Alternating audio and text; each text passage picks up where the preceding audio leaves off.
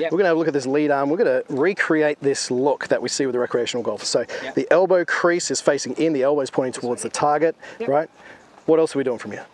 So what you'll see, that's what it looks like from there, right? And one of the key things, you know, if I get asked the question all the time, you know, I get asked the question, what's, you know, one of the keys to good ball striking is I'll often say the relationship between the insides of the forearms at impact, and we want to be able to do that at the address position. So you can see here, right, the inside of your forearm is all the way around here.